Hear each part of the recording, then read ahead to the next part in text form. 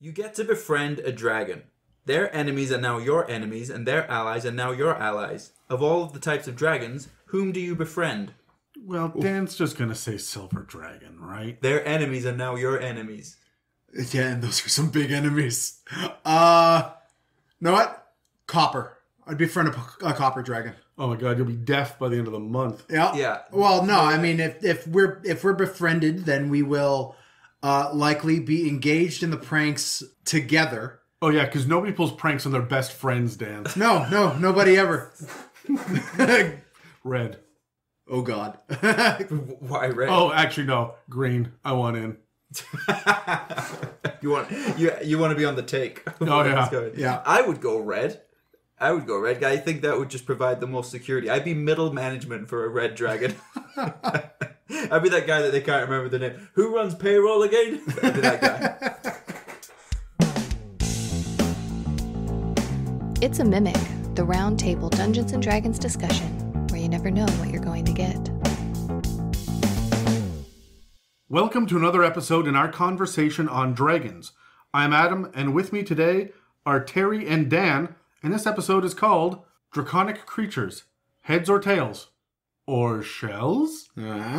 We've previously covered all the chromatic and metallic dragons that you can find in the 5th ed Monster Manual, as well as Dracoliches and Shadow Dragons, and you can find all these episodes on Spotify, Apple Podcasts, and dozens of other podcast apps. Or you can jump over to YouTube and dig into the entire playlist on dragons that we've built there. This episode, though, is going to break the mold a little bit and outline 3 cousins of the standard D&D dragons. None of these are strictly dragons, for reasons we'll get into later in this episode, but they often come up in conversations about dragons and dragon cults, and we can't continue this conversation without digging deep into the lore and abilities of the Wyvern, Hydra, and Dragon Turtle. Let's do it.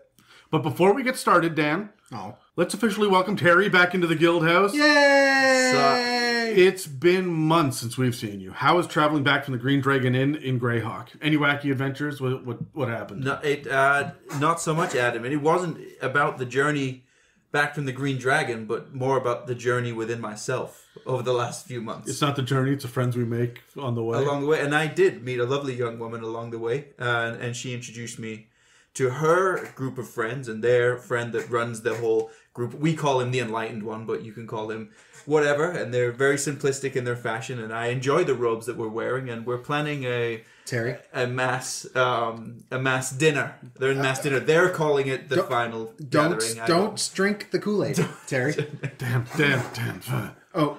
What flavor Kool-Aid are they serving, Terry? It sounds delicious. For sure. It smells like almonds. Oh no. They're really going to hemlock you into this scenario. So guys, before we jump into these cousins of dragons feel really weak and really light so far in D&D, right? You're not wrong. We've covered 12 different types. Yeah, that's a lot of dragons. There have been 12 freaking episodes in this already, and I'm thinking, do we have any thoughts or feelings about dragons? It's been a while since you've been back, Terry. Have you had any insights since the last time you were here? More insights on dragons? Besides pick them up and drop them? Which I think I already said like twice. I had great battle tactics, by the way. Yeah, you do. No, you had great battle tactic. It wasn't even that. I have a battle tic-tac. I think we got married to that narrative where people were like, "Oh, Terry says that every time." I'm like, I said it twice, and both situations were different, and my tactics were phenomenal. And then we recorded the next dragon episode, and you said it another 2 times, and then we recorded the next dragon episode, and you said it was the other 2 always times. based. That was always only one part of the strategy, because some evolved war. You do not have to defend yourself, because Dan will say the word trope 95 times in an episode. Or don't play that drinking game. Or my new favorite one, Dan. Favorite, I mean, not is some way, shape, or form. Which Jesus. You haven't been here because literally every episode since the Kuatoa episode, he said the word cookie dukes. That's the new one. Fuck. I said it to Dave completely out of context the other day, and he was like, "What?" You've been hanging around with Dan too much. Bless you, Dan. So anyway, Terry, any new insights in dragons? Have I received any new insights? Or anything that's popped into your mind in the last... No, I don't. What a boring answer. No, I wasn't expecting that question. I don't have any new insights on dragons, apart from these that are about to come. Dan, anything? Man, I mean, Look, there's not a whole lot that's inspiring. I'm with Terry on this. Yeah. Like, there's fuck really all to not. talk about. I'm annoyed that with some creatures, when they have that stock stat block, like you see with a lot of the dragons, they'll often throw in these variant rule little blocks and be like, hey, just increase the CR by 1 and add all of these spells. Or The something Hags like that. is a great example. Yeah, Mind Flayers do the same thing. Why don't we have that for dragons? There right should here, be- let's have this variant for Ancient Red that has 9th level spellcasting. Here you go. Any spell casting. Or how about auras? Yeah. Right? Or how about wing attacks? And to be completely honest, and this is in my homebrew games, I'm doing this already. All dragons, it is a draconic trait to have shapeshift. Yeah. I'm not giving it to just metallics. It does not make sense to me that the good ones get it, but the evil ones don't. Yeah. No, man, the evil ones are the ones who are going to want to use that to manipulate in their dark schemes. So, Okay, honestly, my big insight for all of the reading that I've done in the last 6 months has been every time that I see a named dragon in any book, they have the base stat block plus more shit. These dragons are templates. The mechanics. I mean, the lore's good and rich and it's fine, but the stat block is a template. Add what you need to make it make sense. Because I can't say it without spoiling what adventures. There are 3 adventures where the big bad evil guy is a dragon who is an evil chromatic dragon who has shapeshifted. yep. Where the fuck is that in the rules, right? Yeah. And so you are supposed to say this is the base and then probably add a couple of extra things. Just throwing spellcasting onto it on top of it would raise the CR 1 or 2 levels and then, go from there. Yeah, ambiguity is the name of the game when it comes to their design on a lot of these things. And this is one of those unstated rules that should just have been stated at the beginning of the book, where it's like, these are templates, add spells, right? These are templates, add this weird ability. You have dragons that literally have elementals sewn to their chests to make their elemental powers better. In named creatures, do that with all your dragons if you want to make it bigger, right? There's weird shit you could do. You want to have a fiendish dragon? Well, guess what? You have a dragon and you give it some pit fiend traits. It's weird. 5th edition does not seem to understand how to make customizability a proper thing. Yeah. What they will do is throw so many freaking options at the wall. You can do one of these 900 things, which will then remove the ability to be special. Or they will mix and match. Like, I'm sorry, Divine Soul Sorcerer is just an ASMR sorcerer. Mm-hmm. Yep. Fight me. And there are the variations and the customizability is just kind of shit in 5th ed. I feel like just now that we are getting Gnoll vampires and kobold zombies and shit like that. Did I get that backwards? No, I think I got that No, right. you got that right. Now we are starting to see that the Wizards team is starting to figure this shit out. Yeah, but at the same time, they're also doing things like taking alignments out of stat blocks. And Which just drives me nuts. Yeah. If you're going to do that, give me 3 extra paragraphs of lore. Point me in the right direction with how to run this creature. Yeah. Because, anyways, that's a whole That's other a different conversation. topic. But let's look at the monster manual. We're all from the monster manual in this one, aren't we? Yeah. For the most part.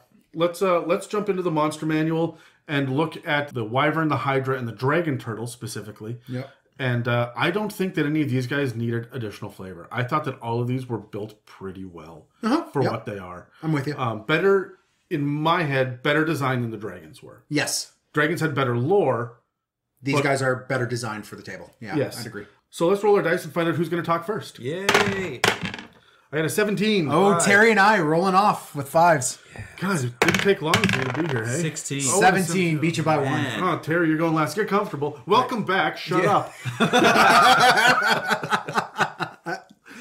Adam, who you got? All right, so I got the Wyvern, and I'm excited because the Wyvern is a personal favorite of mine that I never get to use because it is probably one of the most lethal monsters for its CR without relying on bullshit mechanics like Intellect Devourers, Shadows, Ghosts, and Sea Hags that all have the if you save, you suck. Yep. Like, this is actually designed to be a deadly encounter. In my opinion, it's one of the best designed monsters in 5th ed as far as lethality goes, but let me get into the lore first. So, the Wyvern is a bipedal dragon about the size of a horse, which means it has 2 hind legs, 2 wings, and a tail. No front legs or arms are present. Hard stop. It's classically known to have a point at the end of a long tail, usually in the shape of an arrowhead or a diamond. In D&D, this tail has always been more of a venomous stinger that has a large spike just after a sack of venom. In a 5th edition, the artwork has added this implication that it has a cobra's hood as well, which gives it a bit of a snake feel. Cool, yeah. So I started to dig into it, and of course, the first place that I go is etymology, because I need to know where this word came from.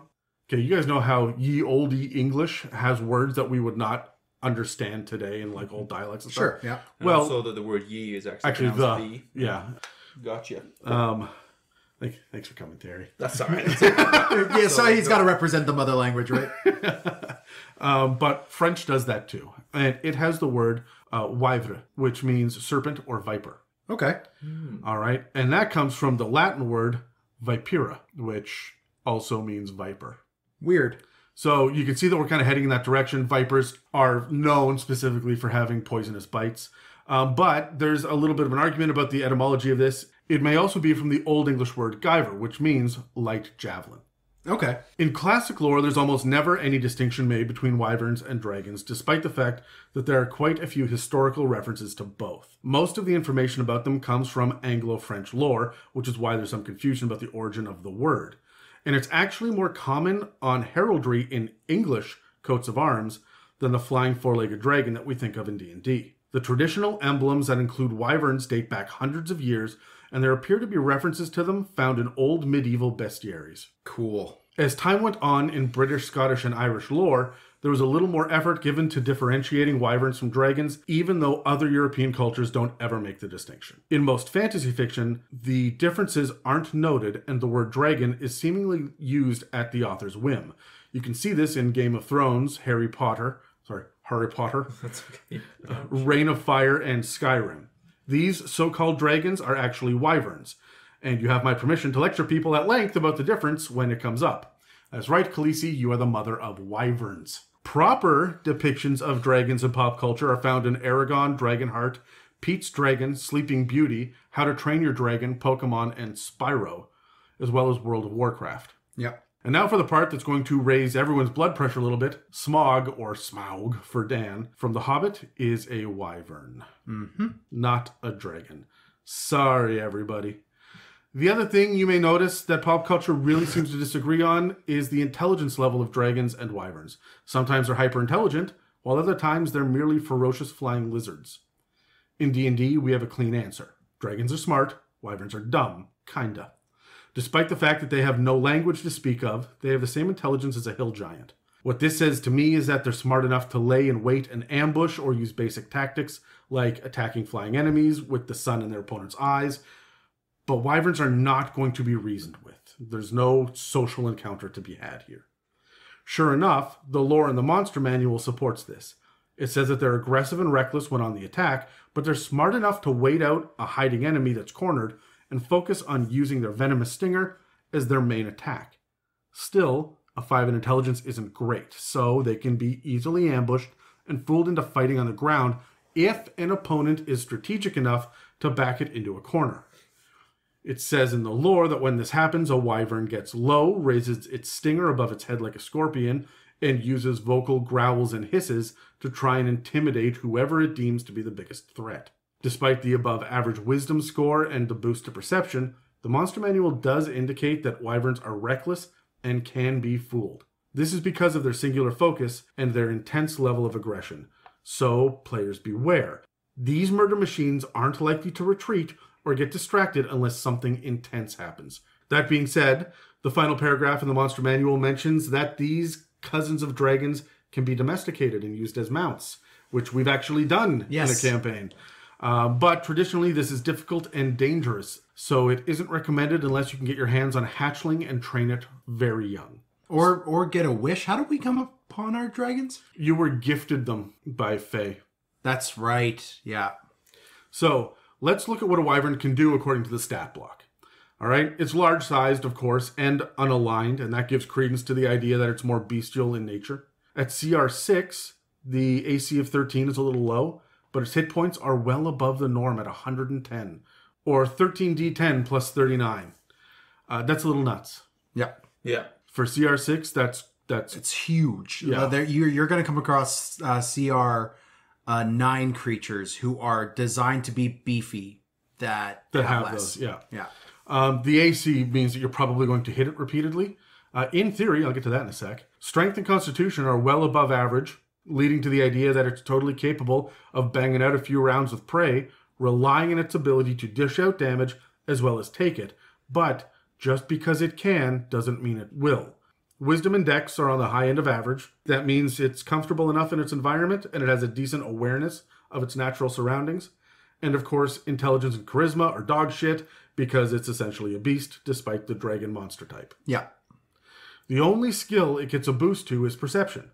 And its senses are a pretty solid passive perception and 60 feet of dark vision because, well, it's a dragon. But before we get into the actions, there's one really interesting thing I want to point out. It's fly speed. 80 feet per round. 80 feet per round. These things are quick. Its walk is 20 feet, which is impressive enough considering how weird and lopsided its gait is going to be. Mm-hmm. But while it's impressive enough for flyby attacks that stay out of melee range, this creature is going to incur a lot of opportunity attacks. Or so you'd think. And I'll tell you why it won't in a second. The thing that keeps this from being a CR8 creature is the fact that it has no ranged attacks, and it's too stupid to know when to disengage. It will flee if it becomes injured enough, but it would rather dash away for 160 feet fly speed instead of backing up and turning around. As far as a creature like this goes, the best defense is a good offense until suddenly things go poorly and the shiny guy over there starts smiting. Speaking of offense, let's get into it. It has a bite and a claw attack. By this point in the podcast, you should be able to guess that they are both melee attacks, and the bite does piercing damage and the claw does slashing damage. There's also a stinger attack, which I'll jump on in a second. Now, the multi-attack says that the wyvern uses 1 bite and 1 stinger attack. But while it's flying, the wyvern can use its claws in place of 1 other attack. Considering that the stinger is by far the better one, the question becomes whether or not to use the bite, which does 2d6 plus 4, or the claws, which do 2d8 plus 4. D6s versus D8s. This is the tricky bit that I love, because I bet most new DMs will look at a wyvern and say, the claws do more damage, and use of them is conditional, so they have to be the best option. But here's the rub. Both the bite and the stinger attacks have 10-foot reach. That means with 80 feet of movement, you can swoop in 40 feet, hit with 2 attacks that have a +7 to hit level 6 players. Then swoop out without incurring opportunity attacks so that you're 40 feet out of range again.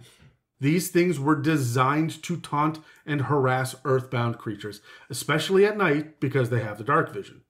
Remember that it has no language to speak of, the low intelligence means that it doesn't hatch complicated schemes, and the poor charisma means it doesn't read body language very well, so all that kind of rounds out to mean that, at best, it's bad at choosing its targets, but the solid wisdom score and not quite abysmal intelligence means it's aware enough to be picky about when it attacks, and when it does, it will kill relentlessly. Yes, yeah. It doesn't know the difference between a paladin and a wizard.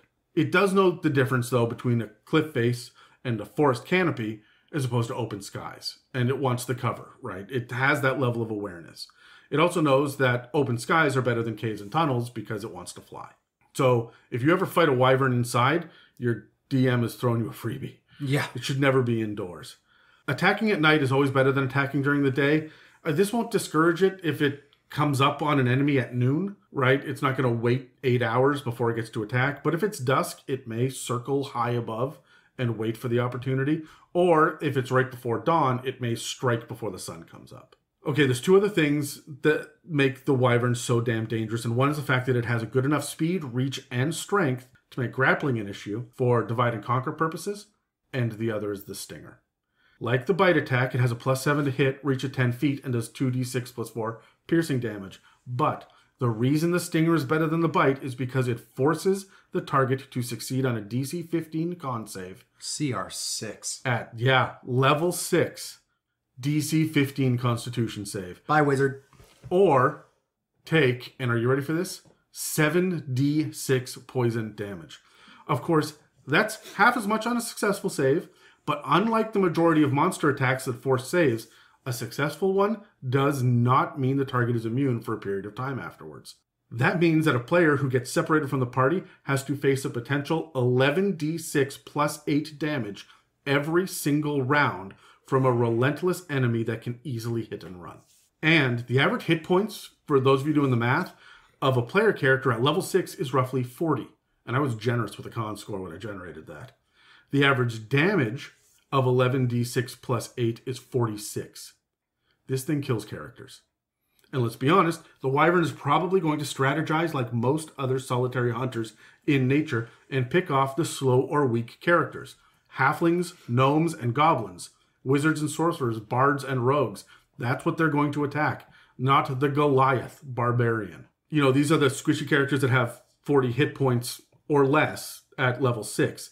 At least dwarves are a little bit safe. They're shorter and smaller, but they've got, you know, that boost to con and advantage against poison saves. So, and are likely clad head to toe in armor. Yeah, likely.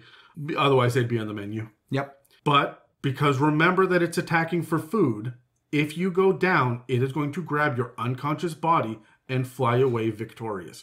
It doesn't need to kill the party. It needs to kill one of you. Yeah.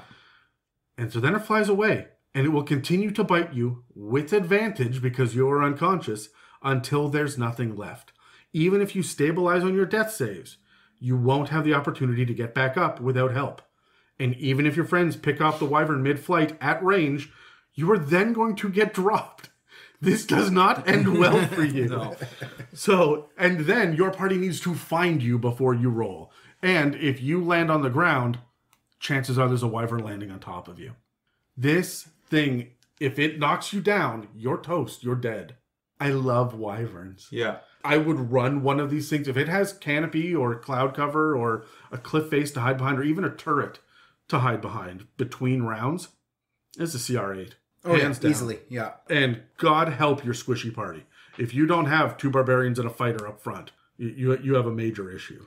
The one thing, the one saving grace is it can't kill you and grapple you in one turn and fly away with you. No. It's the one saving grace. Unless it rolls ridiculously high damage, because remember, 46 is the average. But shit, if it gets you with that tail, there's nothing saying it can't grab you and fly away on the next turn. I'm getting real, like, the aerial hunter, like, even thinking, like, eagle kind of vibes, where what I would use this for would be just to stop the party from resting. Just to have it circling above constantly, and for everybody to go, that we know why that Wyvern's there. We know why that's Wyvern. Okay, it's the end of the day. Everybody's pretty tired, so we get our heads down. Who's going to take the first watch? And it's like there, right? Oh, you know, the ranger's like, all right, I'm just going to duck out to grab some berries and shit. Like, are you? Yeah. Are you going to really go out by yourself? Or I would also play on this and be like, you see the thing flying up overhead, a large reptilian flying creature. Everyone's going to think dragon. And they're like, oh, it's just a Wyvern. Because, of course, it's not a dragon. Yeah. Because at least it's not a dragon. Friends, this is worse. Yeah. This is worse. This will go more poorly for you.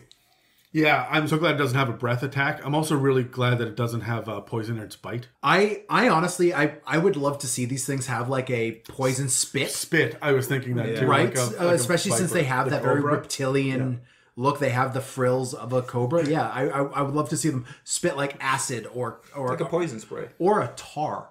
Like, why can't this thing just spit something just to hold you in place for a round? Yeah, like something sticky. Yeah. I'm getting Jurassic Park vibes Yeah, off these yeah. guys, right? Yeah, even just a Sorry, blind. Wayne Knight inspired PCs out there. Grab a die, guys. I've got a couple of questions. Sure. Okay. So the first thing I want to know is, do you have an interesting or potentially even more deadly insight on their environment? Sure. Got a 5. I got a 1. 14. Terry, what environment would you run into a Wyvern? What environment?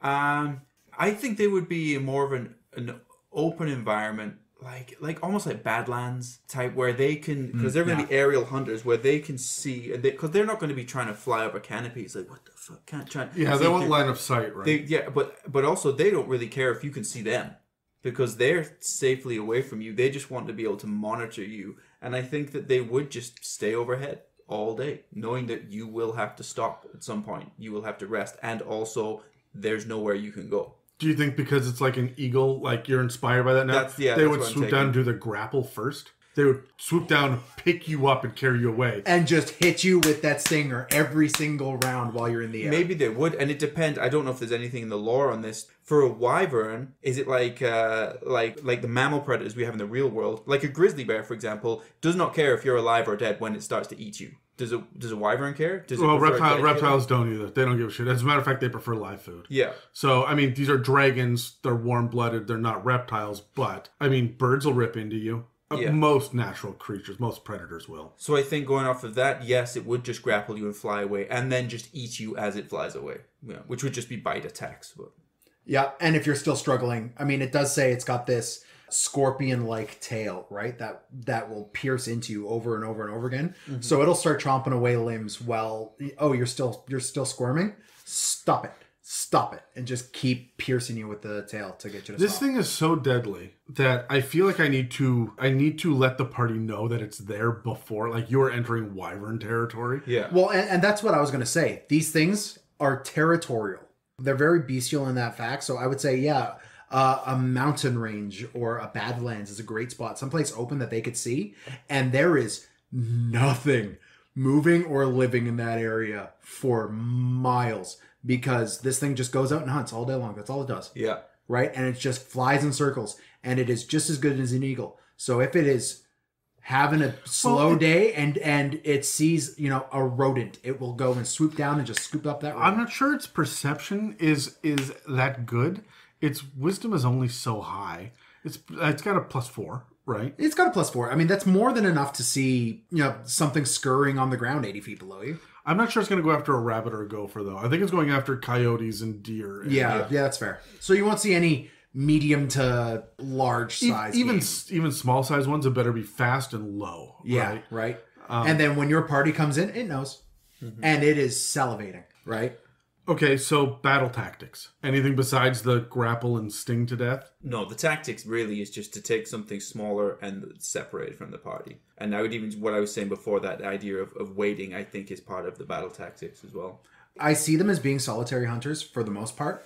However, having two of them, I just see like the one wyvern being a distraction and the other one coming out from cover. And clever girl. Getting the Jurassic Park clever girl. All you're doing is thinking about Jurassic Park. Yeah, right? and rightfully so with these guys. Have the one wings out, screeching and hollering on the ground, opening itself up to melee attacks so that its buddy can come behind the party and start picking off the things, and then it'll grab the one tank and just be like, all right, I could hit you a couple extra times with the stinger. You gotta be careful with this though, because you're introducing that stinger twice per round now. Yeah. Right. Oh, I do that with a level 10 party. Yeah, but normally with the DMG, when you put two creatures together, you only go up to a CR 2 or 3 levels higher. Yeah. Right? 2 of the same creature. Not for this. This is going to be a CR 10 encounter with 2 of these guys. Yeah. Hands down. My other thing that I really like for these things is their ability to do the ambush. Like I say, they are hunters. They're meant to be hunters. And if you have them in like a forested area or particularly rocky mountain range or whatnot, they will sit and wait. They will stay out of range and just stalk you. Mm-hmm. And they hunt with dark vision. Mm-hmm. They're going to take you out when it suits them the best. Which means you're going to have the Batman Begins, of the getting grabbed from above, and just suddenly your thugs go from 8 to 6 to 3 to 1, going, where are you? Yeah. This is if you really want to telegraph this, have it during a caravan trip, and guards just start going missing. And as you're looking around trying to figure out why, suddenly a horse lands beside you and explodes. I love it. I love and what they're doing, using the thing that everybody always forgets, is that the human fighter cannot see in the dark, and so if you're playing this at night, a nighttime hunter, and you know it's up there, but you cannot see it. Well, even if you have dark vision, this thing's 20 feet beyond your 60-foot range. Yeah, and you say, okay, well, it can't see me either because it has 60-foot dark vision. Yeah, but motherfucker, you're at a campfire. You are carrying a torch. Yeah. You are lit, and your torch does not light it. And it can see you as that's right. It's heading towards the campfire and that light, but if it will be able to see you within its turn. Yes. It knows the rough direction to go, and then it knows the precise direction to go. Yeah. So, do you guys have a plot hook for a side quest or a one shot or a main story around this guy? Just As- how would you bring this into a quest? I would bring it in by probably finding its babies or finding its eggs, or the knock-on effect of interacting with those, or the fact that I would treat it like a bird in that if there's one hunting, one is elsewhere with the eggs. I'd kind of play it that way. Whereas I would have the Wyvern has moved in and is now wreaking havoc on local livestock. Right? This thing isn't a big bad evil guy. It's not smart enough for that. No. Right? But for a one shot for a low level party, yeah, man, this can be your big bad for a low level one shot. Could be. Go out and stop the thing that's been killing the cattle. We don't know what it is, but figure it out. Or find the eggs or the nest or whatever, and somebody's going to take one. Oh yeah, sure. We'll go back to Jurassic Park here, but somebody's going to take one. Yeah. Yeah, I really like the idea of you just write W on the map between here and there. And if they don't stop to ask the locals what W means on the map, then your guys are in for a world of fucking hurt. Yep. Right? And I really would telegraph this. There would be just like cow carcasses littered around the area. I expect that these guys are messy eaters too. That actually brings up a question. They are only large sized. Yep. So are they picking up cows and horses and other large sized creatures? Are they on the bigger side of large? I look at the strength score, and the strength score is high. Yeah, it's high enough to be able to do this. Right? Normally, you're right. I wouldn't have two creatures. I mean, I look at the average strength. Right? I wouldn't have two creatures of the same size, simply overpowering another one. But I mean, this thing's not going to pick up a war horse, but it will pick up a riding horse. Yeah. Right. So, I mean, you use your best judgment as a DM. Mules and donkeys are going up. Small cows, maybe. Oxen, probably not. Right. You're not going to get a buffalo. Yes, but it'll still kill them. Oh, yeah. It'll kill the shit out of them. And then you'll find the bottom half of the carcass. Yeah. Right. Nothing says it can't, create it into the separate little piles and like drag it off. Oh, and that's another way that I would introduce them too, is have some other beast, some carrion crawler gets a kill in. And so you're sitting there fighting the carrion crawler when a wyvern lands and drags the kill away. Like a hyena coming in to steal a carcass, right? Any final thoughts on these guys? No, man, they're metal as hell. Just make sure you know the difference between your wyverns and your dragons. I sat there the whole bit about Game of Thrones and everything else. I'm sitting there going off about, these are wyverns, and Dan is just nodding and grinning like it's pissed you off for years. It has been a constant issue. And like drakes as well. They're the third one that are in there to me. Where I'm like, someone will be like, oh, the evil drake. And I'm like, motherfucker, that thing's flying. It's either a wyvern or a dragon. It's not a drake. Drakes don't fly. Anyways, sorry. Unless they're a duck. Anyways, let's jump to a quick break for a sec. Please. Hello, podcast people. Podcast people? We're recording. Yes, but it makes them sound like We're recording. You're recording. Fuck. Hello, podcast people. We've got a couple of things going on that you might not know about, and so we thought we'd cut away to a little reminder. First of all, we just want to point everyone to our YouTube channel again. We appreciate that all of you listen on your respective favorite podcast apps, but the It's a Mimic YouTube page has all of our shows laid out in playlists. That means you can listen to our Dragon episodes back to back, or dig through the campaign builder or touring the multiverse series without scrolling through the backlog or having to use a search function. New episodes get uploaded within a week of airing on Spotify or Apple Podcasts or whatever, but the whole backlog is up there. Even the episodes we're embarrassed about. Yeah, fuck, those early cold opens were sloppy. Yeah.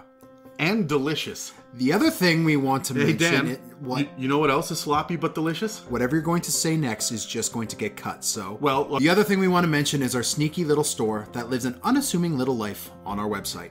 there are stickers, magnets, phone cases, notebooks. Cups, water bottles, coffee mugs, and travel mugs. Wait, I could have a mug? I'm tired of your ugly mug already, man. I want a mug. We even have masks in a variety of sizes because we're socially conscious people. The current designs are for the It's a Mimic mic and the Deep Dark Irradiance logo, but we'll be updating the store as time goes on. How big are the mugs? I don't know. There's a standard one and a tall one. And a travel mug too. Jesus, I need to look at this website more often. So please take a second to check out what we have to offer. We really appreciate the donations we've received through the website, but we want to make sure that you guys have the option of getting something for your hard-earned money. Every little bit helps keep the lights on and the side projects rolling. and we love you for your support. So thank you to everyone out there who visits www.itsamimic.com and checks out our online store there. Hey, there's even a little pin with the logo on it. And don't forget to check out the YouTube channel for perusing the older episodes.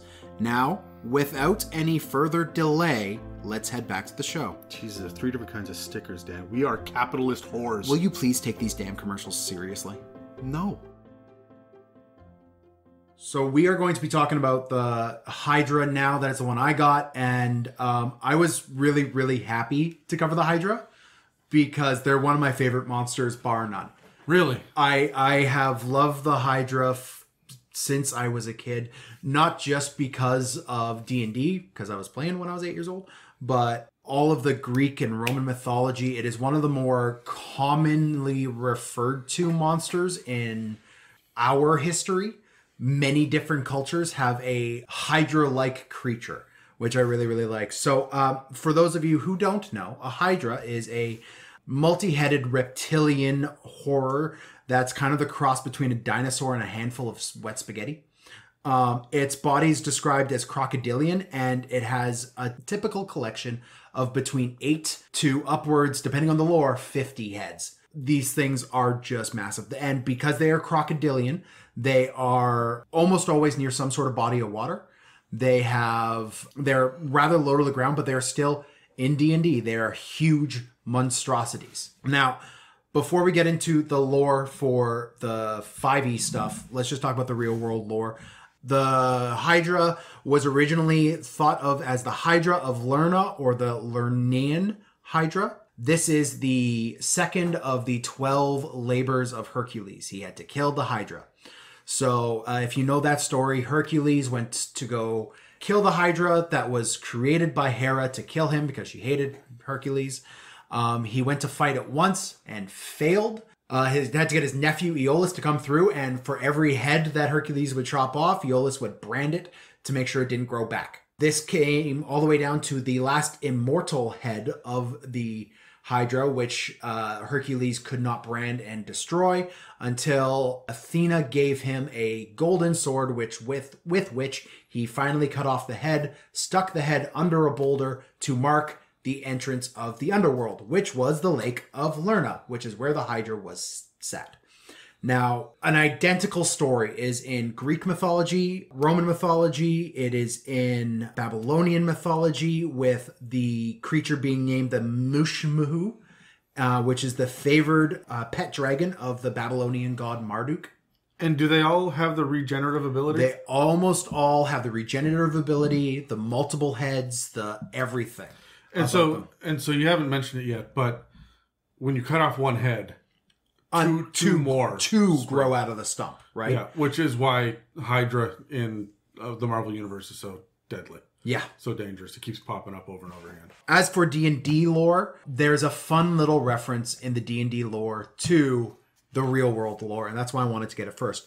Hydra in D&D were created when the god queen herself, Tiamat, killed a rival draconic god named Lernaea. Ah, I see what happened. Right? So they just made a little reference to that, and I like it. But when Tiamat killed Lernaea, the droplets of her blood spread to the world, and where those droplets landed, then formed a 5-headed Hydra that were said to be as hungry as Lerna was hateful. Their main focus as these large reptilian, green-skinned beasts is to basically eat and consume. They will tear apart and devour any creature not smart enough to flee from it. If no such creature exists, however, it's still hungry, and so it will turn on itself, eating its own heads off. That's okay, because it grows 2 more. Because then it'll grow 2 more. Why did you both stop and stare at me? Well, but if you're going to consume your own head, we just figured it would. Yeah, we'd bring you into the conversation. It was the weirdest. I'm like, yes, I'm listening to the law. Anyways, so they are naturally resistant to any sort of environmental challenge. So they rarely have layers. They rarely seek cover. They don't mind standing out in the rain. However, when it does end up needing to sleep, one of the fun things about Hydras is one head will always stay awake to watch out for it. So you will never catch a Hydra unaware. It will always know what's going on around it. That's fun. Even if it's sleeping. Now, the monster stat block is like the Wyvern incredibly dangerous. These things pack a heavy, heavy, heavy punch, especially if you go in unprepared.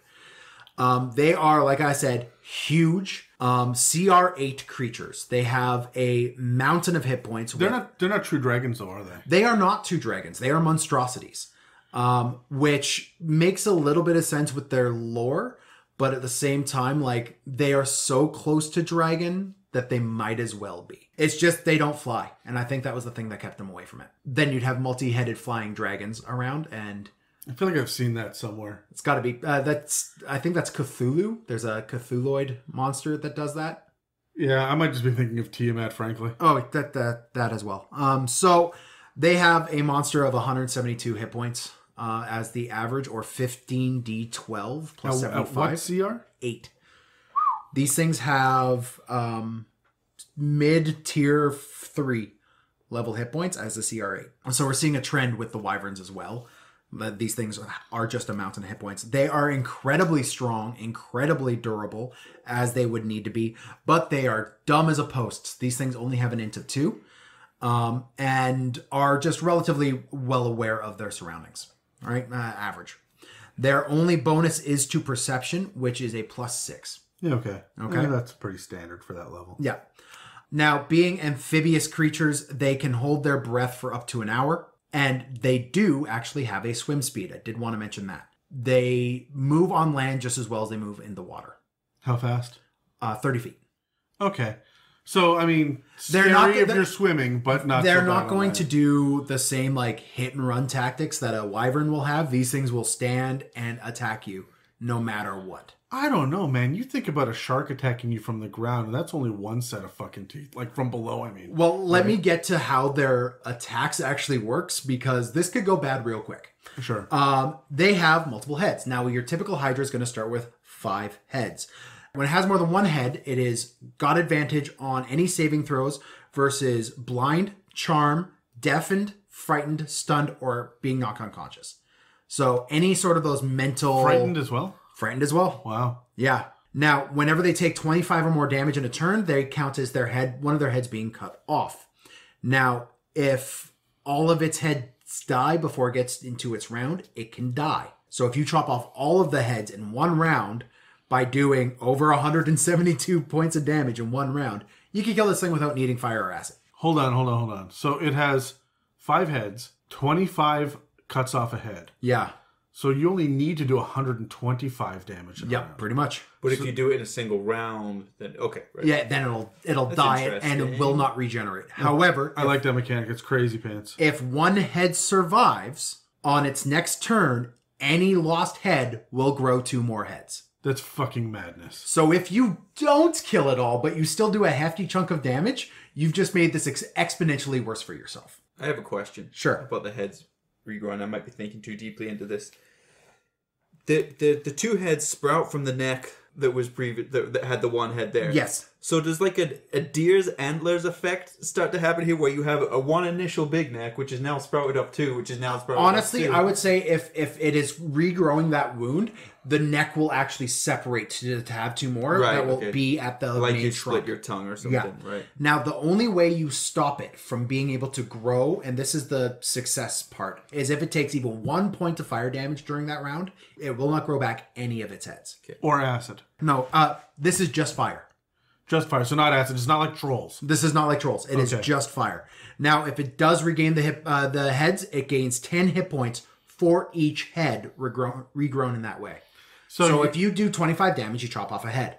You don't do fire damage, it's going to regrow. It's going to get 20 hit points back because it's growing 2 heads. So you can still whittle it down to 0 hit points, but it's going to have 900 fucking heads by the end of it. But here's the other issue. Each of the heads gives this thing an extra attack of opportunity. So don't run. Yeah, well, don't. Yeah, and it's only on opportunity attacks, right? So don't run out of its square. But at the same time, if you stay within it, as for attacks, it has a bite attack per head on its turn with its multi-attack. Oh, holy shit.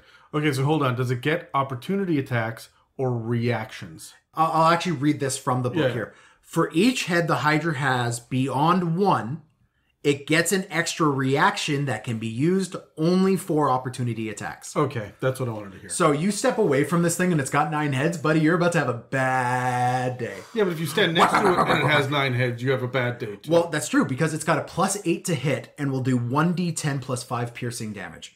Also, it has a reach of 10 feet. The 10 feet is sketchy for that opportunity attacks. Although it means you do get to prance around a little bit for if you're playing with flanking rules and whatnot. Yeah. 1d10 plus 5.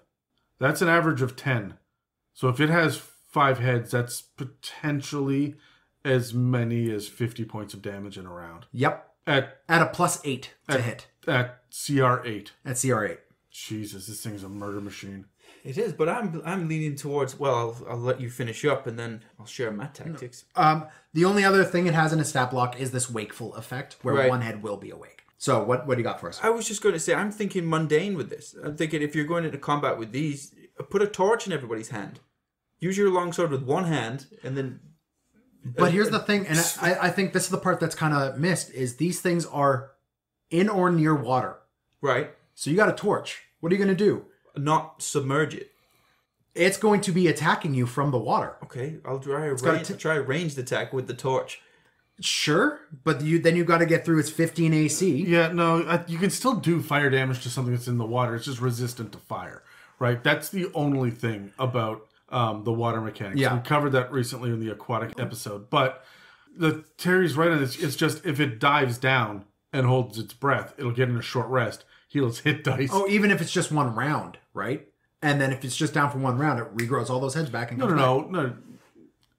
I guess it would. So Yeah. So this thing is going to... But it's not smart enough to have that kind of tactic. Which is to the benefit, as well as every single wizard ever defeats this thing with a cantrip. No, I'm sorry. I'm going to hard disagree with you on that. Or rather, is the thing you need to defeat this thing with a cantrip. All right, if I were to take a heavily armored reptile that has incredible bite and is as fast as a human on land, but also can spend significant time underwater and has a whole lot of cool stealth things that it can do underwater, and has a crazy death roll mechanic to it and whatnot, I'm going to put it in water. I just described a crocodile. You don't see crocodiles on land hunting, right? They're capable. They will still fuck you up, and they have straight up murdered many people that way, right? But they're dangerous in water, and they prefer to stay there. I think a Hydra is going to prefer to stay in water and will know, ow, ow, ow, okay, retreat, right? This is the thing. Most beasts are only going to get down to about a quarter to a third of their hit points and Before say, fuck it, I'm out. Yeah. Right? Yeah, and I put it as, I know just from reading the beast that a dog in D&D has an intelligence of 2. If you hit a dog hard enough, it'll run away from you. Like, what the fuck? Ah! Yeah. Exactly, right? So I do think that this thing's going to want to survive and know that water is its home. The only thing I do mention is because of this, in the lore, like, insatiable hunger that these things have, that I think would rival a Gnoll's. Right? Like that Gnoll level of just constantly needing to consume. I don't know. Nothing is hungrier than a Gnoll. I would say rival. I mean, these are God created just like Gnolls are demon created. Right? Like the thing with Gnolls is there's just a lot the fuck more of them. Well, these Hydra are rare creatures. Yeah, but Hydra also get to eat, and Gnolls don't get to eat. Right? They chew, they swallow, and all of that food magically teleports into Yenogu's body. Right, so they never get satiated. True, but the Hydra does have many mouths to feed. Boo! All right, so let's grab the dice, let's roll, let's talk about some tactics with these guys. Got a 2. I got a 3. 13. Terry, environmental or social encounter with these guys? Do you have one? I'm not sure there's a whole lot of social. There's not social, but environmental. Do you got something? I would. I'm thinking social encounter. I would. Okay, you have a very stupid beast that's always hungry, that doesn't understand language. How about that for a puzzle? If you need to get by it, you know, I'm leaning at Jurassic Park here. Like, can we follow the food? Like freeze!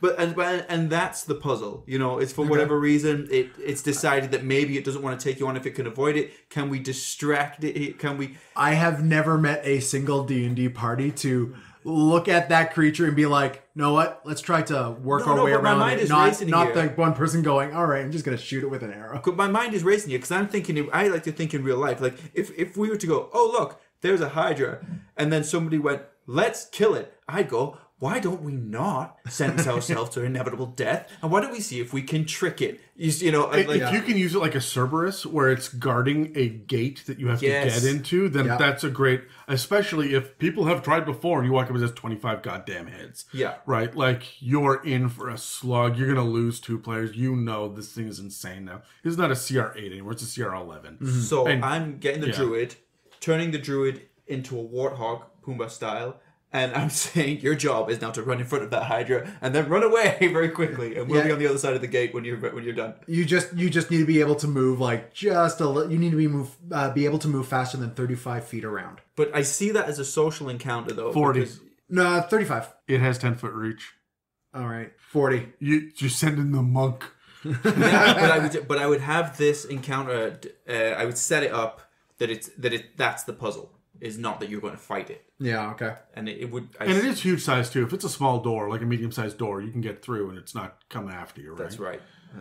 That's right. I mean, if it will still try to get a head in the door, I think one head could fit in the door, so you're going to have that old, like, head going around trying to snap at you from within. But And I love the puzzles where it's like, everybody has to get through, you work together, but ultimately, it's up to you to get yourself through that gate. And I remember we did it once, I think with the giants. I remember that Jamie ended up getting stuck in, and it was, look, everybody's got to, the monk can matrix wall run around the side and whatever, and the wizard can fly in this, but ultimately you got to get yourself through it, you know. And those are the best puzzles. That's what happened. I put you guys up 510 feet in the air in a tower, and the tower collapsed out from underneath you. Yeah. Everybody get home somehow. Like, everybody get to the ground. And we lost a character. A character got blended. Nothing left but a liver and a boot. Yeah.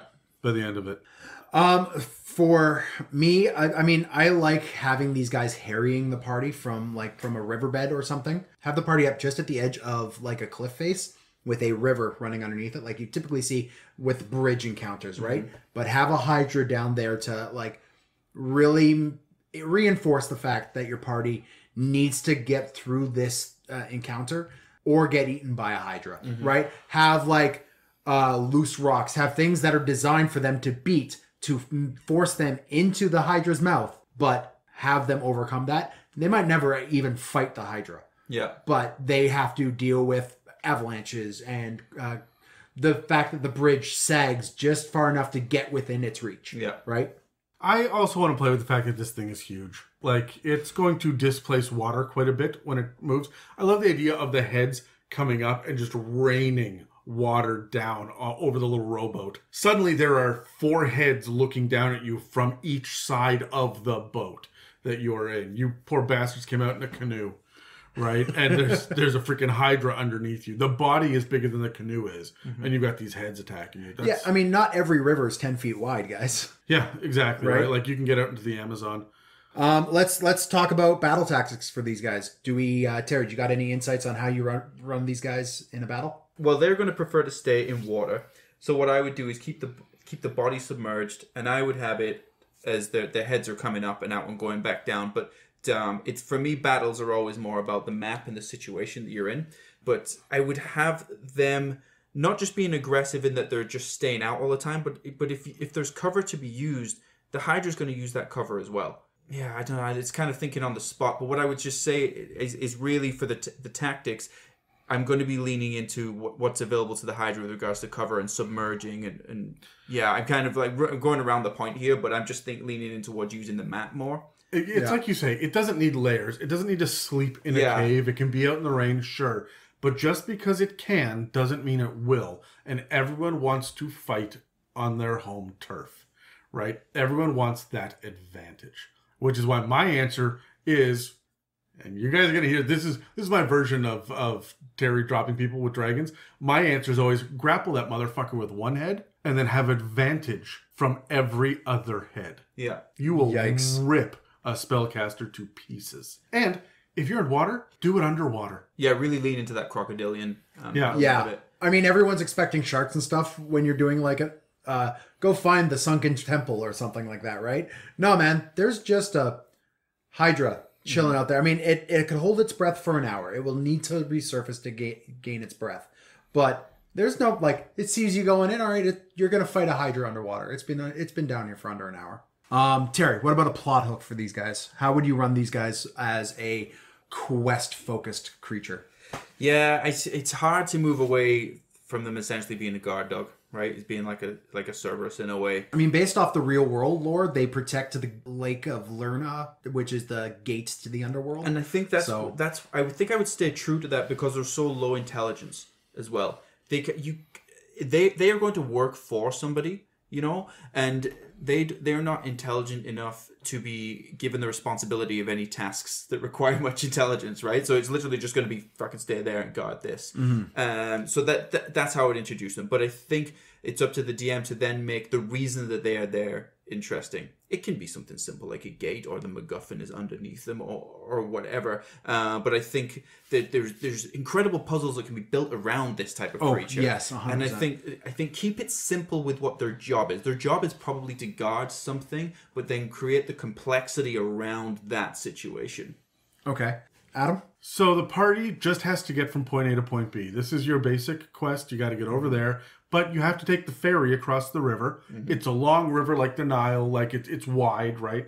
And the ferryman is not going to go. Hard stop.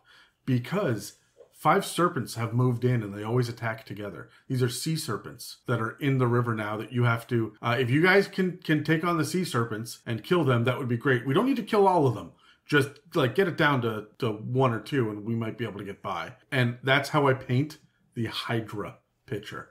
I don't say the word Hydra. You never see the body. You see 5 sea serpents. Yeah. And then next time 6. And then next time 8. And then next time a dozen. And it just gets worse and worse and worse. Every time that you do damage to it and attack, it dives underwater, disappears, and you can get across the ferry. But now you gotta get back. Yeah. And I will have quests on both sides over and over and over till this thing gets worse and worse and worse until finally it chases you out of the water because it's got 29 fucking heads. Right? And Yeah, that's the thing. Like, and nowhere in here does it say that there's an upper limit for how many heads this thing could have. I think of the Typhon from Theros, right?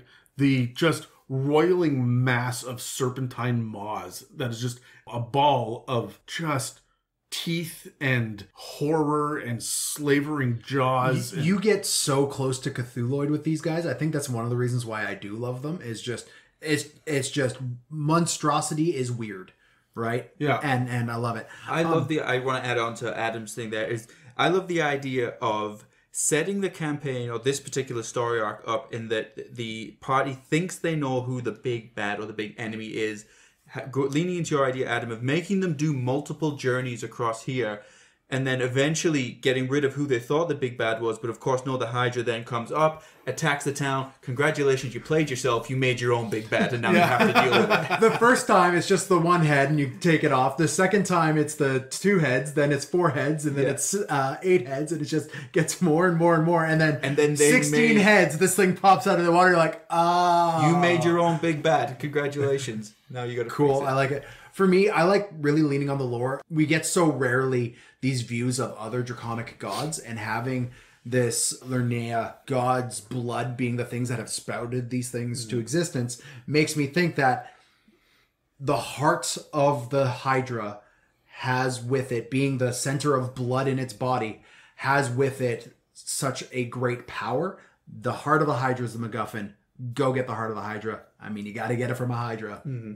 And it's not going to give it up freely, right? And it carries with it such great power because it is a pump of divine will. Or even regeneration. Or just for whatever regenerative, limbs, right? Yeah. Right? I'm leaning towards... I'm thinking, like, if I want to have a dragon-focused campaign... Oh gosh, you literally make the lizard that has a... yes, you could, actually. But if you have a dragon-focused campaign and you want a dragon cult that is anti-Tiamat, that is anti-Bahamut, right? A dragon cult that is specifically for these gods that Tiamat has destroyed to gain her godlike power. I freaking love it. It's the cult of the Hydra. And the Hydra's hyper intelligent because it ate a halfling with like a circlet of intelligence. Right? Yes. And so now in its stomach, there's just this metal ring in there that's giving it intelligence now that it has accidentally attuned to over time. And now it has a cult. Oh my god, yeah. And then there's freaking lizard folk riding each one of the heads. Right? But now I pictured flailing lizard folk just fucking going, all right, I'm taking this to a strange place. Love this. Let's move on. So I'm going to do my shout out today in the form of a general DM tip, which I've had trouble trying to fit in because our episodes are, of course, based on specific things. But this is for social encounters when coming into new towns, meeting new groups of people, or getting yourself into a new situation. This gets overlooked. Is for DMs to remember what your party is wearing and know what they look like. Yes. As in, if they have just taken this breastplate from here, or they've taken this noble person's whatever, or they have this ring that they stole from Strahd or something, that can be seen on you. Yeah. And will be also, if you walk into a town looking like you've just had the shit kicked out of you, people are going to treat you differently. They're not going to be like, "Come in, strangers." And this is a huge part where people have trouble with the social aspect of the game, or that gets overlooked, is to remember what your party is wearing and remember what condition they're in. Real quick. I mean, we know prestidigitation does the little clean yourself off, but I don't want to talk about that. Healing magic. What does it do to your wounds? Does it close them and then you just have the blood? Does it remove the visible sign of the wound entirely? Are you left with a closed but still visible wound? Yeah, that's a good question. I would have it close the wound, but any blood stains or anything, or like your shirt is still covered in your blood and somebody else's. Would the wound be visible? It's just closed? No. The way that I run it is, if it knocks you down to 0 hit points, it leaves a scar. Okay. A scar can be removed with greater restoration. Okay. Well, know what? How about this? If you guys out there listening want to give us your opinion on this, you can reach out to us on Instagram, Facebook, or at r/it'samimic on Reddit. You could also email us at info@it'samimic.com. And if you guys have any additional questions, make sure to send them our way so that they will get added onto our next mailbag episode. Okay, chaps, so it's my turn, and I am going to be covering... What are you laughing at? Oh, it's been so long. It's been so long since we were chaps. Yeah, both sorry. Adam and I were on the same page there. It was just like that was a look of contentment. My nan used to say it all the time. Here we are again. And I'm going to be covering Dragon Turtle. I did find some real life lore on Dragon Turtle. It comes from ancient Chinese history, which I wasn't aware of, and it is a legendary Chinese creature that combines 2 of the 4 celestial animals of Chinese mythology, and that is the turtle and the dragon. Shocker. Jeez, hold on. You've rocked my world. Hold on. What are the other 2? It is... I don't know what the other 2 are. The other 2 celestial creatures, I think a monkey and... Lion? Lions in everybody's. It's got to be a lion. I mean, rats might be in there somewhere as well. Yeah. I don't know. Well, I guess tigers are in China, aren't they? So possibly a tiger. But this symbol of the dragon turtle is a positive ornament linked to feng shui. And it symbolizes courage, determination, fertility, longevity, power, success, and support. And decorative carvings or statuettes of the creature are traditionally placed facing the window. Okay. Right. Okay, hold on. The azure dragon of the east, the vermilion bird of the south, the white tiger of the west, and the black tortoise of the north. Cool. I learned a thing. There you go. No, we need more creatures that are based off of like Chinese and Japanese lore. We got a couple of scary ones in the new Ravenloft book. Yeah. And they're terrifying. I like them. Yeah, as far as what they look like, well, you could probably figure it out as well. They are a gargantuan creature that mostly looks turtle-esque, a thick shell which is sea green and is matches the color of like deep water. So it's very difficult to spot them underneath. But they also have silvery highlights within their shell so that as they rise, it mimics the look of water moving on the surface. Oh, like kind a of glimmer? glistening in the sun. Yeah. Glistening in the sun. Cool. So it's very difficult to tell that a dragon turtle is even there and that it's surfacing. So you're not going to have that like deep, dark silhouette rising from the water. You're just going to suddenly see dragon turtle head. Yeah, that's it exactly. Yeah, and it is turtle-like in that it has like large fins with claws on the end of it. It does have a large tail that protrudes out the back of it, and then it has that dragon-esque sort of snapping turtle head on the front of it. The D&D lore is somewhat different to the Chinese mythology that I gave you there, in that they are not seen as symbols of fertility and courage or anything, but they're definitely creatures to be feared. And like most dragon creatures, like all dragon type creatures, they do collect treasure. They have their hordes, They do collect treasure for their hordes. They like coins and shiny gems, and they're likely to consume it, eat it, take it to their lair. I'm sorry, I gotta rewind you a bit. They're not fertility creatures in D&D. If I survive a dragon turtle attack, I'm gonna get my fuck on. I'm just throwing that out there. They're gonna be babies. You would not believe what I've just been through. Yeah, so they'll take the treasure away to their lair. And their lairs are made up of caves and cave-like systems that are built into coral reefs. Cool. Yeah. So going through their stat block then, so they're gargantuan. They are considered a dragon-type creature, and they're neutral. AC of 20 with their natural armor, and 22 D20 plus 110 hit points. Fuck off. Yeah. What are their CR? Their CR is 17. That's some monsters for an aquatic creature too. Yeah. For an aquatic creature, you have over 500 max hit points. Yeah. Incredible. Yikes. Swim speed of 40 feet, sure. And then they do have a walking speed of 20 feet as well. If you're dragon turtles on land, you're doing it wrong. Yeah. Or very right. But, I mean, as if you're the DM, you're winning. wrong. If you're the player, you're doing it right. Good job. Well done. Okay, so in sidebar, in Creepshow 2, there is a segment called The Raft. And the idea is that there's this weird oily creature thing that is like made of acid that floats across the top of the lake, and all of these teens are stuck on top of this little raft in the middle, and this keeps coming through the floorboards and like eating away, and it's all gross. One of them sees that like the second last one gets all wrapped up in this, so the other one dives into the water and swims to the shore and goes, "Oh, thank God I made it." And then a wave comes and the thing fucking hits him anyway and drags him out into the ocean. The end. I fucking love that for the dragon turtle of the, hey, we've made it to land, thank God. 20-foot movement. Yeah. Oh shit. Except you cast Earthquake 4 rounds ago, and now there's a tidal wave coming. Yeah. And he's in it. Yeah, they are unimaginably strong. And of course... I'm sorry, wait. You cast Tidal Wave and he's in it. That just like slid under the radar there. How to mess up your town in one easy step. Get hit with a tidal wave, and now you just have a dragon turtle sitting in this town square. We covered thrashing around. We covered Leviathans before, and they can just create those on a whim, and they don't like things in their territory. So a dragon turtle moved in, and the Leviathan's just yeeting it into his town. Yeah. Just like, get the fuck out. A beach dragon Salt turtle. Marsh is fucked. They are unimaginably strong. Okay, yeah. With Constitution being their second highest stat, which of course is incredibly high as well. They are of average intelligence, and they have a above average sense of the world around them, and above average charisma as well. Their lowest stat is dexterity and intelligence combined, but they are average in both of those. Saving throws: dexterity, con, and wisdom.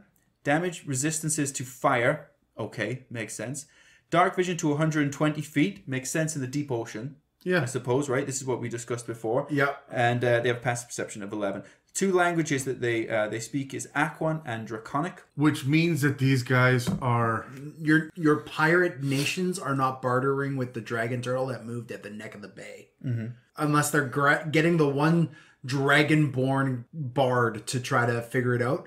You're not going to be able to negotiate with these guys. Okay, but this is what I want, that I missed this in the lore that I want to come back to, is that they can be bribed and will be bribed, and they can be treated as mercenaries as well. Like, Yeah, they will take... NPC. It's an NPC. I didn't realize that. I thought these were dumb beasts that just flop around, right? That's what I thought. No, they will take payment for stuff and perform duties. I'm sorry. Now that was funny though, because he ends up on his back in the middle of Salt Marsh going, "Someone flip me over. I'm stuck." And of course, with that 25 strength, he's like destroying buildings as he's trying to flip flapping, over. Yeah. The reason I like this idea that they're susceptible to bribery and will be paid for duties is that if you have somebody in your party that speaks Draconic, I don't know, the Dragonborn Paladin, for example, it will be up to them to negotiate this. Yes, yeah. From over the side of the ship. Can everybody calm down and can we take a minute? What is the dragon turtle saying? Just shut up. Let me talk to him. It'll be fine. Tritons, sea elves, Water genasi, kobold, any dragonborn, any storm sorcerer. should, in theory, any draconic bloodline. Your purple dragon knight. Hey, look, he's finally useful in this one. He's gonna hit with that one flipper. Gets red shirted. They're amphibious.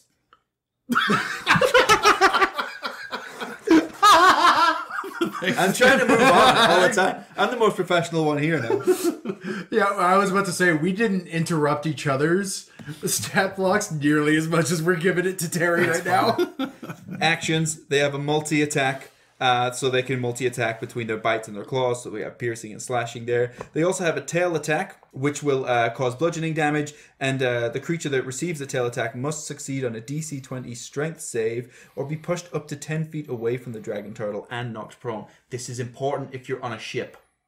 Yeah, Yes. absolutely. Because you soon might not be on the ship. I like that too. How much damage does the tail do? The tail will do 3d12 plus 7 bludgeoning. Oh no, that might be enough to get past those crazy ship mechanics. It will be, yeah. Yeah, you'll be able to do some real damage to. It's not a siege monster, is it? No, it isn't. No. But I don't think this was written when siege monsters were a thing. They absolutely were. You go over to the Garistro and the demons. It's Okay. they have a breath weapon, Daniel. They have steam breath. So the dragon turtle exhales scalding steam in a 60-foot cone. It's a DC 18 con saving throw for this. Otherwise, you'll take 15 D6 fire damage on a failed save or half as much on a successful one. That's it. Of course, because it's scalding you, they have to go with fire damage, right? But it's just interesting that it's coming from a dragon turtle. You look like you're holding something in. Oh, just the dragon being full of hot air.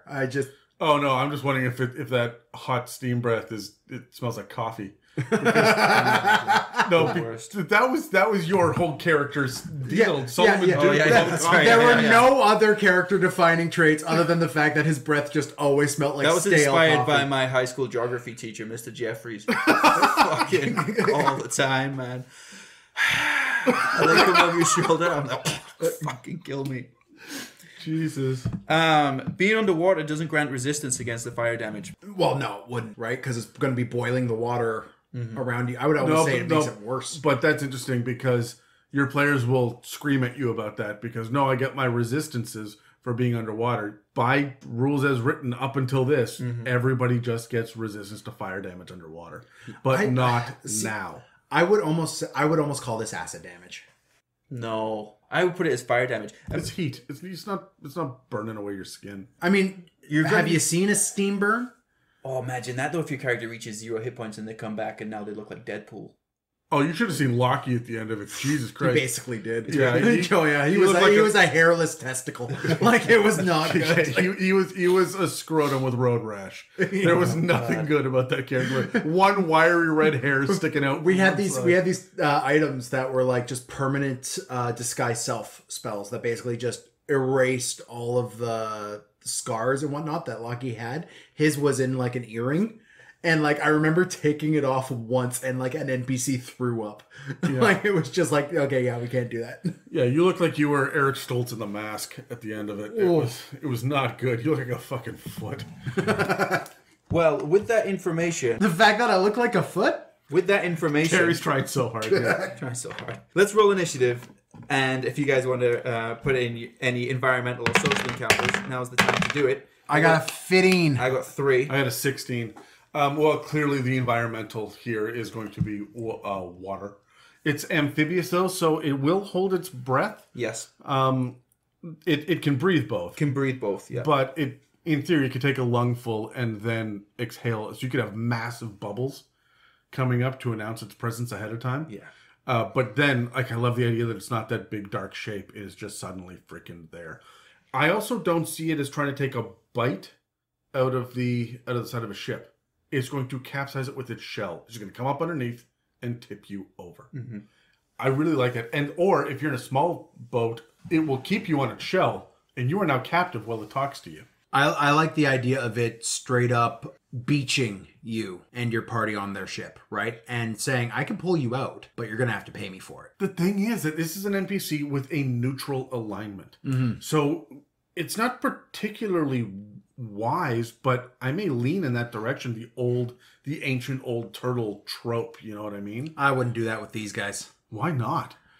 Everything except the wisdom is there for it. The dragon turtle that holds the answer to the riddle, so you can... Yeah, no, I see what you're saying. It doesn't even need to be wisdom in the traditional sense, just more memory. Just long memory. Yeah, you can sure. lean into that, right? Well, these things, unlike the Hydra, are still dragons, right? Yeah. Yeah. And are they our only neutral dragon? The only neutral dragon that Other than like a dragonborn NPC?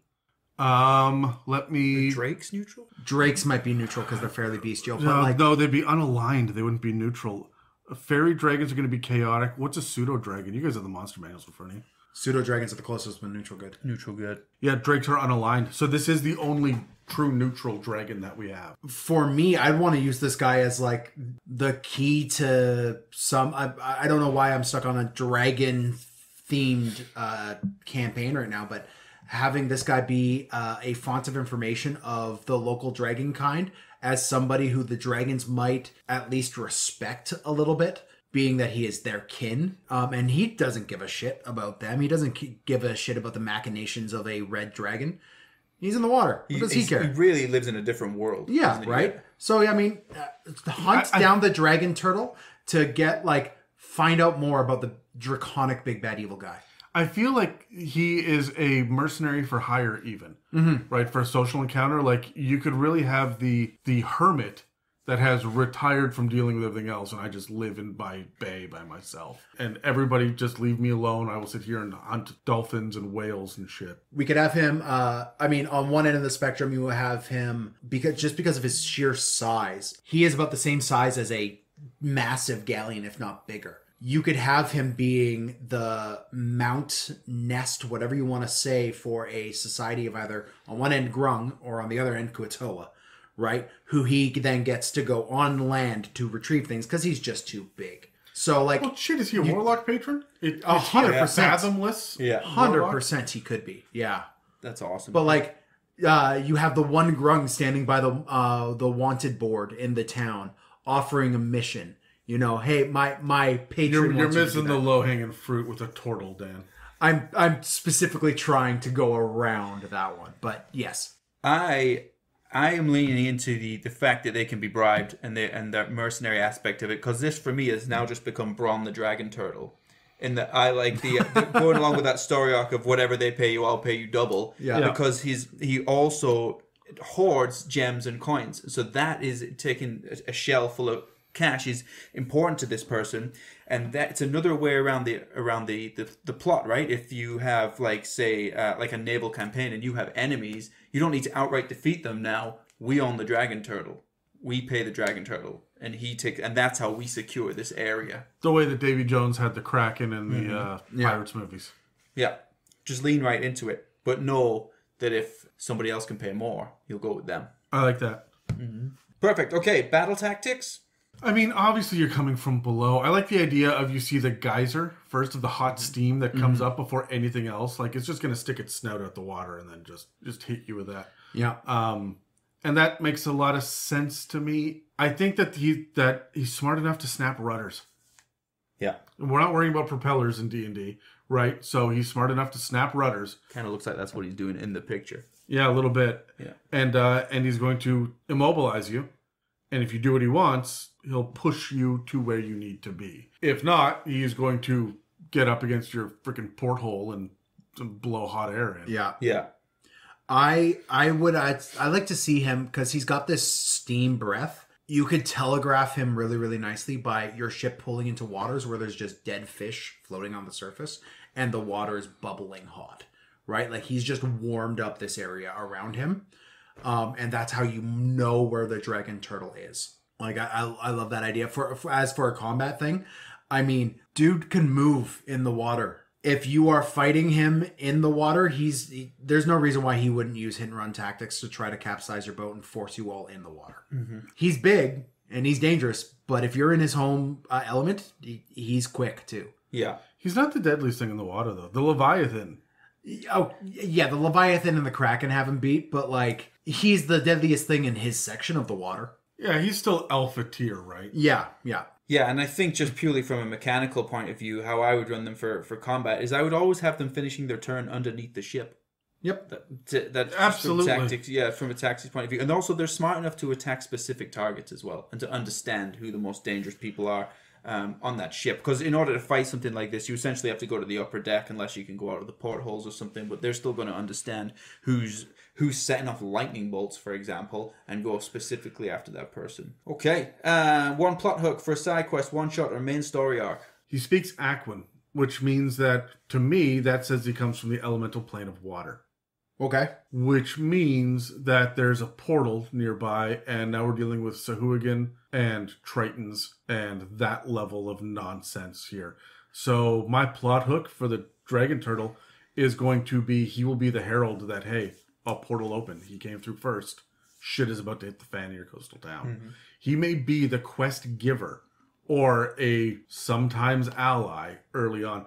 I also really like the idea of him being a little bit, run him like a arms merchant. Yeah, hey. Yeah. Like, give me gold. I'll help you out. Sure, absolutely. He's Han Solo without the conscience, right? I really like that level of an NPC, but you're going to need a translator, which adds even more fun nonsense to the what does he mean by that? Yeah. This is your opportunity to run non-combat Kuatoa in a way. I'm stuck on the idea of him having this massive shell, and you kind of hit the nail on the head with run him as like a bit of an arms merchant, but like your party is on your ship making your way through the water, and you come across this small tropical island. It's got a tree stuck on it, and there's a single grung with just mountains of stuff around him. You make, or Kuatoa, and you make some deals with him, and he keeps on talking in the third person, and you write it off, oh, it's just a Kuatoa being crazy. And no, he's just the speaker for the Dragon Turtle, who, when the deal goes wrong because it's Kuatoa, the Dragon Turtle head comes up and he's like, no, you gotta get this right. I meant this. And now you're dealing with the bigger threat. You don't know that you're dealing with the Dragon Turtle until you're dealing with the Dragon Turtle. For a plot hook idea, I like the idea of, again, leaning into the whole bribery part of it, of that they will take an IOU. They'll take an IOU. If you're telling them, I'm on the quest to get this thing and I'm going to whatever, but leaning into your earlier idea, Adam, of making them use that body of water constantly, having to go back and forth.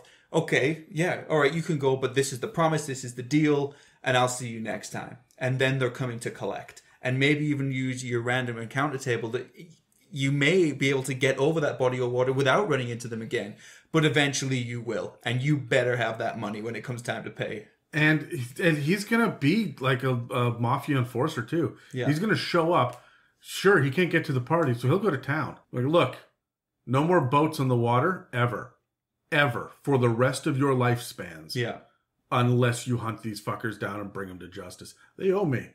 You bring them in, and then I will let you sail across this body of water again. Jeez. Right? Like, this guy could control all of the fishing, all of the trade. Yeah, the trade, yeah. Right? Like, there's a lot going on. He's got some leverage on this. And you could lean into, like, if you're going to have them in, like, a northern or, like, a colder area where maybe they would be whaling or something, like, you'd have, like, a plot hook where they will outlaw whaling because the whaling vessels pose a threat because of the large, like, weapons and harpoons and stuff that they would use. And so, because this Dragon Turtle's moved in, I kind of went off on a tangent here, just got inspired. Doesn't matter. That's where my mind's going. No, whaling. but I like that because you're not allowed to hunt the whales or the fish in this region. I need them. Yeah. That's my food source. You have everything else you can hunt on land. Go eat some fucking birds. However, if you do pay me a exorbitant rate, I'll give you a license. We'll have a license drawn up for you, and you will be allowed to fish here. Yeah. Pay me later. Yeah. Okay. What happens if I don't? I don't know, man. I'm not a mind reader. That's good OJ. So any final thoughts then about how this creature fits into the overall view of the conversation on dragons? Like, I like the idea that it's our neutral dragon entry. I do too. Like, this is the the nature dragon in my mind, like just the goes with the flow of things dragon. Yeah, but I And really that wasn't it lives exclusively in water joke. I really like the neutral aspect because it's susceptible to bribery. It can go either way and has no personal opinion on whether the red dragon wins or the gold dragon wins. I don't care, man. Who pays the most? You know? I'm disappointed we didn't get hatchling and then young and then adult. Like, I want that for... There is a young dragon turtle in Saltmarsh. In Ghost Saltmarsh. Yeah. I think it's in that one.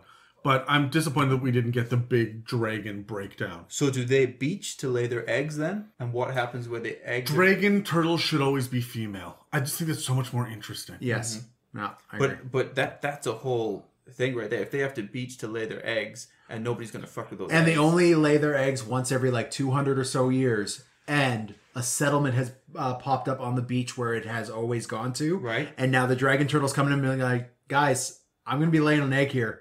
Y'all got to move. No, multiple eggs, because in our world, right, where the turtles, the eggs hatch and then the young turtles have to that desperation to try and get to the water. But no, it's the other way around. They're the predators now. So if they're moving through the community to get to the water, eating everything along the way. You guys have to go up and size. go. No, Terry's just... You've been away too long, Terry. You don't laugh at our jokes anymore. That's actually a good one. Terry's having a shell of a time. No? That's it for dragon turtles for me. All right. So, any final thoughts from you guys about these draconic creatures? It makes me upset that Hydras aren't dragons. I know. It feels like they should be. They're often included in draconic campaigns, which is why we've included them here. I know they're monstrosities, but they fit in this conversation. And they come from, insofar as their 5e lore, they are draconic blooded. So there's no reason why they shouldn't be at least considered as dragons. Which one of these, at the appropriate level, which one of the three of them do you dread the most running into? At CR 6 for the Wyvern, CR 8 for the Hydra, or CR 17 for the Dragon Turtle? How many heads for the Hydra are we talking? Well, 5 to begin with. The Wyvern. Yeah, I think the Wyvern as well. It's more... There's no room for error. There's no room for error with the Hydra either. Well, the water makes it all more dangerous, right? You got to up the CR based on the environment for the other two, right? But the Wyvern it's a one-hit kill that it has at level 6 that is so deadly. Yeah. The Dragon Turtle at least... You can talk to it. You can talk to it, and it's open to bribery. Like, it'll take a payment. That's good. All right, so I guess that's it for this discussion on draconic creatures for now. We've got a lot more ground to cover with dragons as we move forward, so subscribe or follow and check back regularly to see what inspirations and insights we'll have for you in the future. Next week, we'll be heading up north to the Sword Coast to find out what we can about Icewind Dale and the creatures that live there. Thanks for listening to another episode of the It's a Mimic podcast. If you'd like to support us, we have a donate button on our website, www.itsamimic.com, as well as a store for some awesome merch. We also rely on word of mouth to get news out for the podcast out there to the community, so please pass the word to everyone you know that we're available on iTunes, Spotify, and YouTube, as well as most podcast apps. Thanks again for listening to the It's a Mimic podcast, where you never know what you're going to get.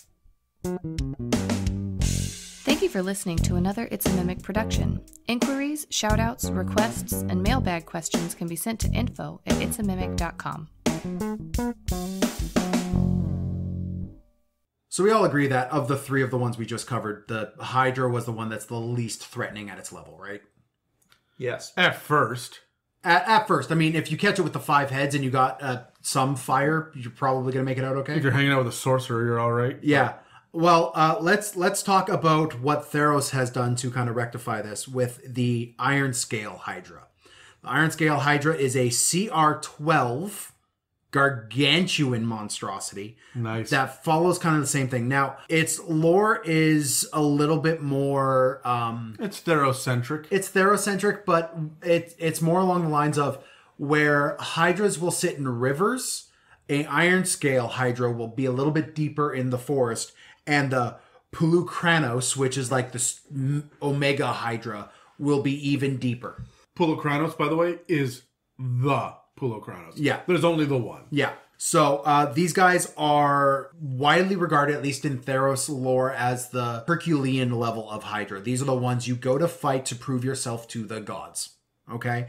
And there are several key differences between the Ironscale Hydra to the regular Hydra. Now, the Ironscale Hydra has a little bit better AC, with +2 to its AC being a 17. It has 11d20 plus 66 hit points. 11d20. 11d20. That's weird. Yeah.